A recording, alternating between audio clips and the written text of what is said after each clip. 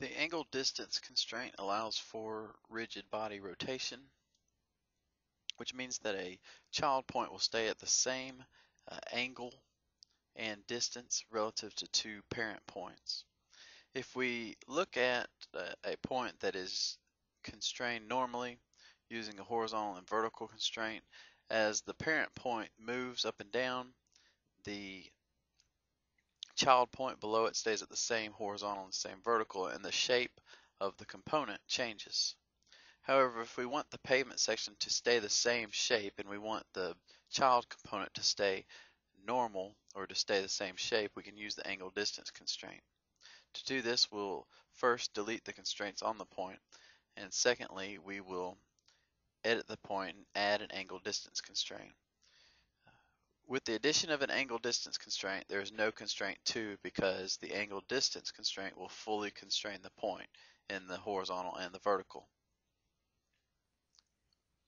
When you select a parent 1 and a parent 2, the current angle is measured and we're near minus 270 on that. I'm just going to clean that up and make that an even positive 90. And then my distance is the distance from the first parent point. When I hit apply, I can see that I'm 1 foot down from the parent point and I'm at a 90-degree angle from the vector from A1 to point A. And I will do that as well for my other component here. Delete both constraints and then add back in an angle distance point. This time we'll go from point A to point A1 and we'll make it a even 270. Hit apply and close.